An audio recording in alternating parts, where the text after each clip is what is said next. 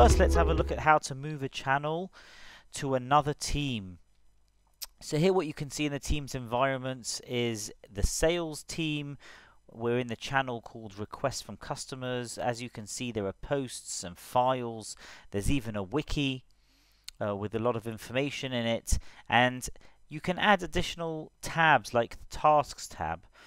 Now when we go into the SphereShield admin portal, you can see in the MS Teams Management section a list of all your teams. You simply click Manage next to one of the teams.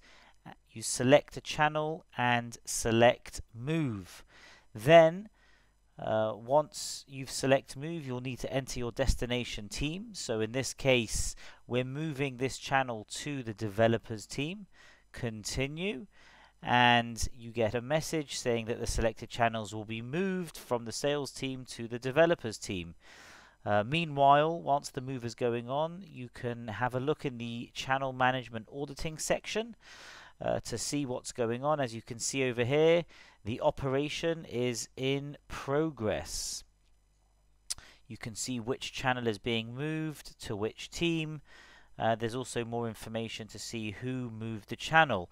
As you can see, we've received a pop-up on the bottom right-hand corner saying that the operation was a success.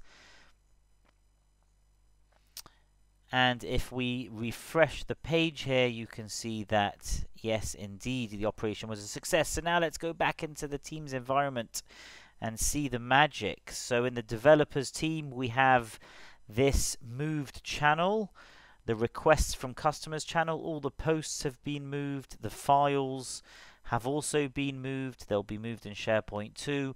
The wiki was moved over, and indeed if we go to the Tasks tab, the tasks have also been moved. This is what it looks like to move a channel in Teams.